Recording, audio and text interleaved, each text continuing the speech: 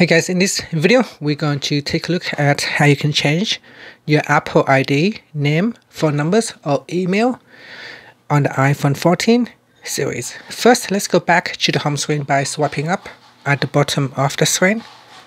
And on the home screen, tap on Settings.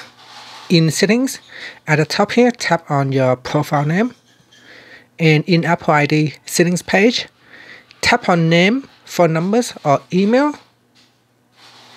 And in here, tap on your name to change your name.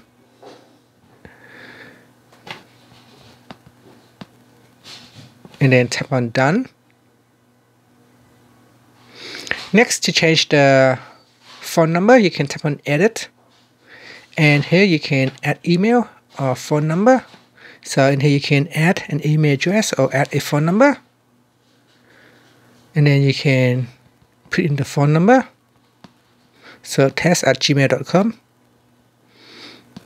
And then tap on Next. A verification code will be sent to that address. If you put in the correct email address, you need to verify. Once you have verified the address, then you'll be able to add it to the list. Similar to the phone number, you can add in a phone number. You probably need to verify your phone number as well. And that's it. That is how you can add in or change the name, phone numbers, or email address to Apple ID on the iPhone 14 series. Thank you for watching this video. Please subscribe to my channel for more videos.